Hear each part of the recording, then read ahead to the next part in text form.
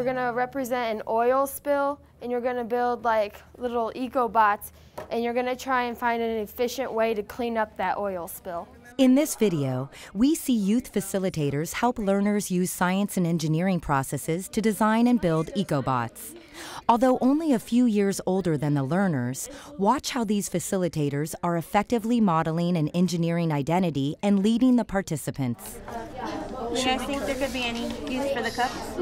Oh, maybe we could put the cups maybe like here. You gotta kind of think about which one's gonna push the rice the most. Yeah, mine is just staying in like the same spots. Yes. Like mine won't move this way. What would you think an engineer would do? Do like one here and another one there. Talk about different little strategies and then decide on which one's best, alright? We can put this around it, and we can use this like inside. So like this, it will double the protection.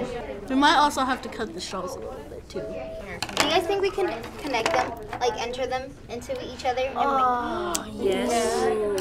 do you guys think that there's a faster way to clean up messes? If you got more than one of these, if you've got a bunch of them all at the same area, you could clean up the oil faster. Do you guys think that your jobs in the future will have to do with engineering? Yes.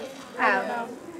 Because you have to, like, engineering can really be kind of anything. It can. There's many jobs. Like when you're, I want to be a plastic surgeon, like you have to think of new ways to configure things and stuff, and there's a lot of tools that you have to use to get that, and it's a lot of thinking, and that's what engineers do and stuff. And engineers can be like anyone.